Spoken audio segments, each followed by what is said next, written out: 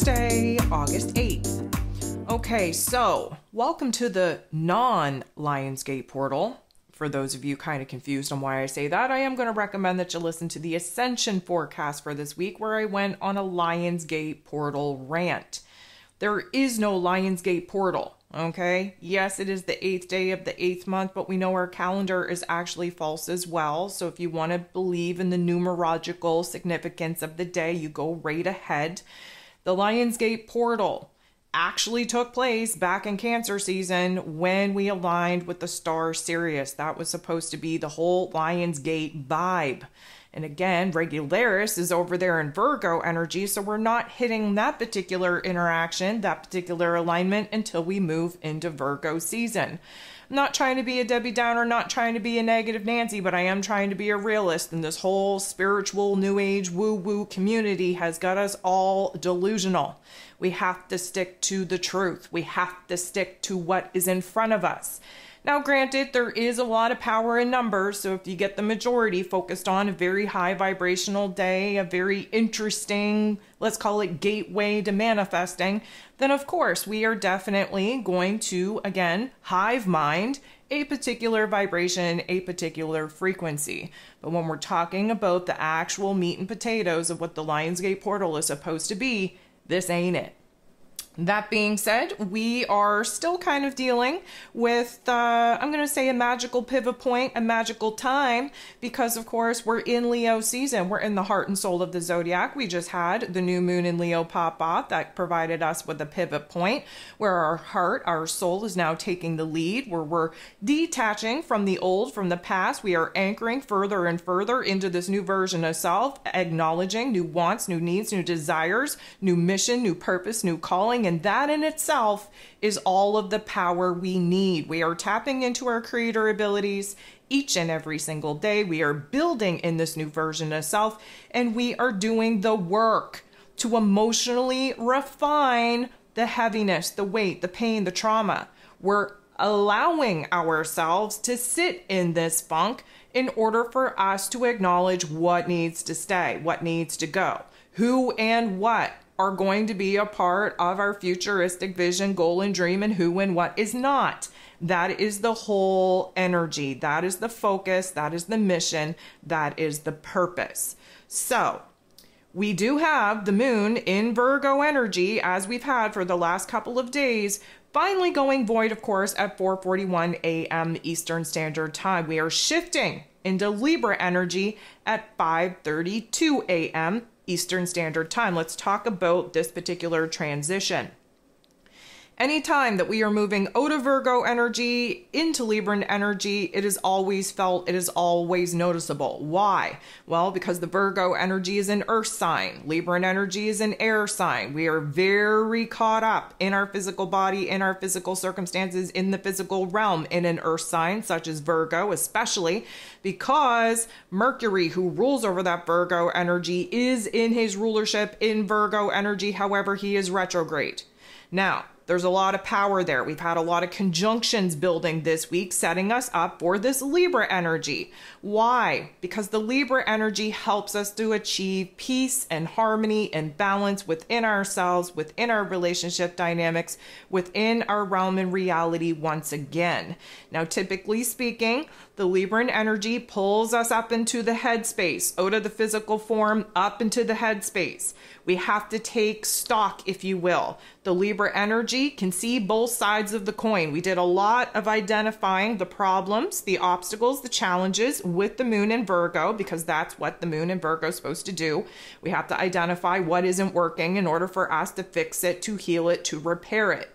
The Libra energy says, okay, now we know what needs to stay, needs to go. We can see both sides of the coin. We can now start negotiating and compromising, not only between our heart and our head in order for us to find a new balance point, a new grounding point, but negotiate and compromise with the people, with the world around us. We are relationship focused in this Libran energy, but mostly focused on the relationship that we're building within ourselves. Why? because this new version of self has just come out to play. We are anchoring this new version of self in slowly but surely. The relationship dynamic that we have with ourselves sets the tone with all of the other relationship dynamics that we choose to have outside of ourselves. Anyone that you have an interaction with, that you have a connection with, that you have a relation with is acting as a mirror, showing you parts within yourself, the good, the bad, the ugly. We have to do the work in order to eliminate that darkness, not remove it, not kind of sequester it, not push it off into the fringes. Instead, we have to integrate it. We have to love it. We have to accept it. We have to make it a part of us, our being, our wholeness, in order for us to be operating in our 100% power. Now, the moon in Libra, typically speaking, we find peace and harmony and balance and acceptance within ourselves, within the world around us, through exploring the extremes. Now, we just had some realizations with the moon in Virgo on the problematic areas, what we could do different, where we have to be better. The Libra energy is going to help, again, try to balance those scales within. But the scales are definitely going to be out of whack in certain areas of our lives in order for us to figure out how we can achieve that balance, how we can restore homeostasis, peace, harmony, acceptance, not only between our heart and our head, but with us and the world around us. So very interesting here today that today is a moon day. We have 6 different aspects popping off. All 6 are going to involve the moon.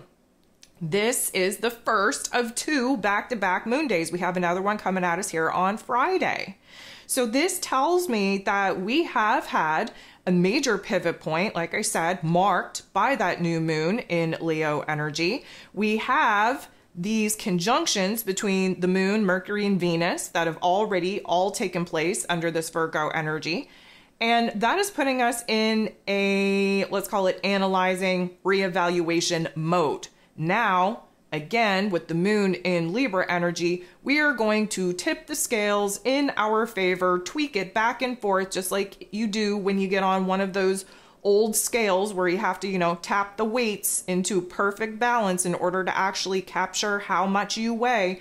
This is very much setting the scene on establishing a new grounding point within our emotional realm. So, all of that being said, we have the moon still in Virgo energy, but this is going to be the last aspect that the moon in Virgo is going to make, which means that we should know that it's going to be in opposition with Neptune. Why should we know that, you may ask? Well, first of all, as we've been exploring, any planets, any luminaries getting to the 29 critical karmic degree is going to have some sort of interaction with Neptune, because Neptune is in his rulership in this Pisces energy, and he is retrograde at the 29th critical crisis degree. We should know that it's an opposition because Virgo energy and Pisces energy sit across from each other in the zodiac wheel. They represent the axis of healing. The Virgo energy focused on the physical realm, the physical body, the mental plane. The Pisces energy focused on our emotions, our spiritual, karmic disposition. So we are definitely trying to strike a balance here between 1 foot in reality, 1 foot in la la land, 1 foot in this physical realm, 1 foot in the spiritual realm. We need to find that balance. But of course, the moon directly opposing Neptune, it doesn't feel good. It's not supposed to. What it's going to do is stir up all kinds of questions, all kinds of confusions, all kinds of distracting topics and themes in order to keep us away from our current mission. Our current mission is to simply be, to observe, to analyze. But we're going to get caught up with a lot of fears, a lot of doubts, a lot of insecurities, a lot of questions. And we are going to essentially put ourselves in a state of confusion, a state of anxiety that none of us have any business actually being in. 4:41 a.m. Eastern Standard Time, the moon is going to go void, of course. This means that things are shaky, things are uncertain, things are unstable. Definitely playing off of the confusion that is getting stirred with this opposition to Neptune. We lock into the Libra energy, 5:32 a.m. Eastern Standard Time. exactly 1 hour later, the moon in Libra is going to trine, beautiful interaction, with Pluto, the great transformer, who is retrograde in this Aquarius energy, trying to highlight for us the power struggle. What power struggle, you may ask? Well, it starts within us, between the old version of self, the new version of self, our ego self versus our higher self. And then it kind of expands to the power struggles that we're having in our own physical realm. The problem, the power struggle that we're having, detaching from the old, detaching from the past, and essentially starting to focus our energy on the future, and the power struggles that we ourselves are involved with certain relationship dynamics, even where the greater, grander structures of society are concerned. I don't think I have to go too into that to realize where the power struggles between these small groups of people and the rest of the collective is concerned. Because Pluto is trying to change, is trying to transform into something better, something more in power, something more in control. And in the Aquarius energy, this has everything to do with kind of thinking outside of the box, rebelling against those old structures, has everything to do with improving, being better, in order for us to kind of align with who it is that we have to be in order to manifest the situation, the circumstance, the scenario that our goals or dreams are now made out of. So the moon, of course, emotionally speaking, trining, which is a gentle nudge in the right direction, we're feeling bossed up. We're feeling like we are in power.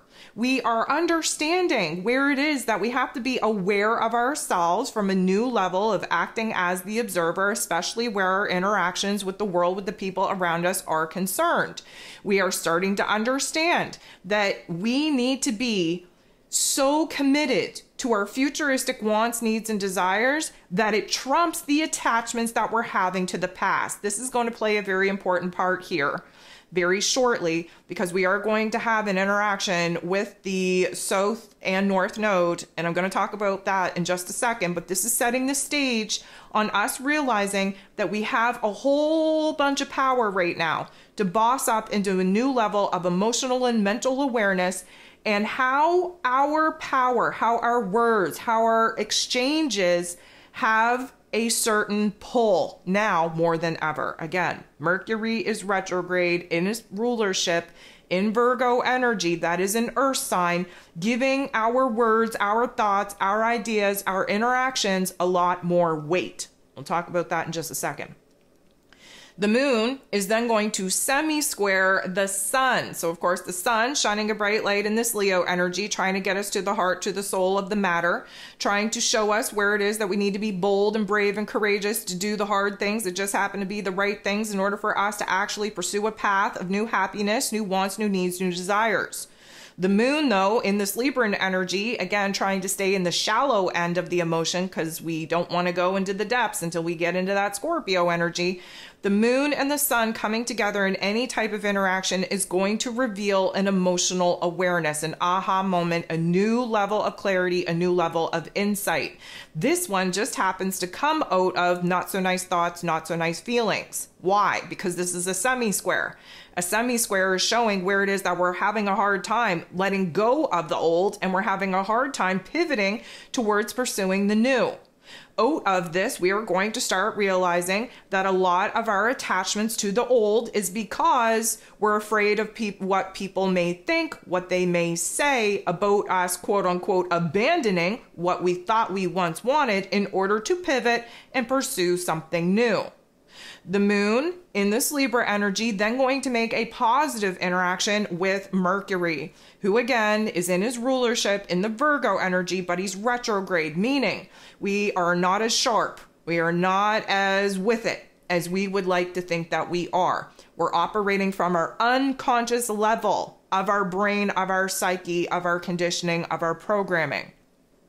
The moon is our heart space. Mercury is our head space. We are on the same page of trying to dissect, trying to analyze, trying to reevaluate what needs to stay, what needs to go in order to tip the scales in our favor.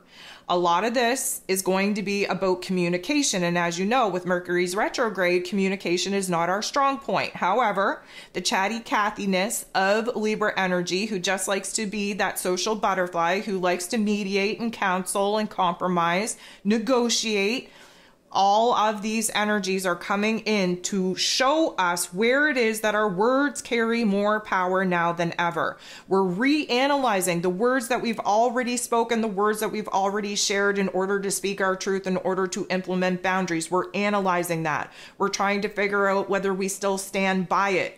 We're trying to figure out whether or not we need to tweak that, whether we need to backpedal on that, or whether we're going to double down and actually commit to the words which we've already allowed to leave our mouths. When it comes to ideas, again, our ideas, our thoughts carry more weight now than ever. The Virgo energy wants to anchor them into this physical realm, wants us to be the, I'm going to say, happiest and healthiest, most pure version of our truth that we could possibly be at this particular juncture. And emotionally speaking, again, we're trying to figure out what else needs to be said, what else needs to be thoroughly communicated in order to get those scales back into balance. The moon then going to make a positive interaction with Venus. Venus rules over the Libran energy, so there's going to be a little bit of an intensity here. Venus is in Virgo energy, again, kind of taking a more business type of approach to her affections, to her emotions, to her wants or needs or desires. Our heart space is showing us where it is that, yep, we do have the ability to kind of make some tweaks, make some adjustments to what it is that we want, what we need, what we desire, what's going to make us feel happy, what's going to make us feel safe and secure. We need to make some adjustments, especially where some very important relationship dynamics are concerned. Venus is all about her relationships and her money matters. The Libran energy wants to achieve peace, harmony, and balance. This, emotionally speaking, is going to illuminate for us who and what, again, needs to be tweaked, needs to be adjusted, and in some cases needs to be let go of in order to get those scales back into balance. Now, the last aspect that we have taking place here today, it's 9:03 p.m. Eastern Standard Time. The moon in Libra energy is going to sit across from, directly oppose the North Node in Aries energy, which means that the moon is sitting on top of the South Node in Libra energy. Let's unpack. First of all, the North Node is in Aries energy, trying to get us on the right path to be more independent. We have to go on a solo quest. We have to spend time in solitude in order to truly get to know thyself, in order to be able to kind of describe or identify who it is that we are without the influence, the coercion of other people around us. That North Node is trying to push us onto a brand new path, into a brand new territory. The South Node in Libra energy is what we've already mastered, what we've already explored, what we've already experienced. And that, my friends, is codependent relationships. That, my friends, is dimming our own light in order to make the people around us feel a little bit more special. That, my friends, is the Libran energy, people pleasing to the utmost degree in order to be loved and accepted by the people, by the world around us. We're done with that. We need to put that behind us. However, when the moon, emotionally speaking, hits this South Node, the natural pull, if you will, is the fall back on those that we just fought very hard to create boundaries, space, time, energy from. We want to fall back to what is tried, tested, and true. We want to go back to when it was quote unquote easy, even though it wasn't comfortable, even though we weren't standing in our power, even though we weren't our best selves.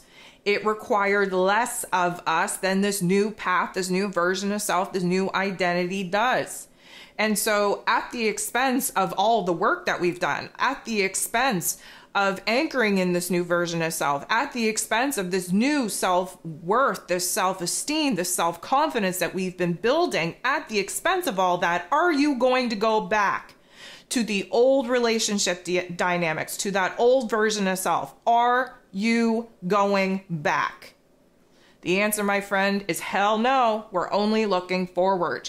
We have to remember how strong we are.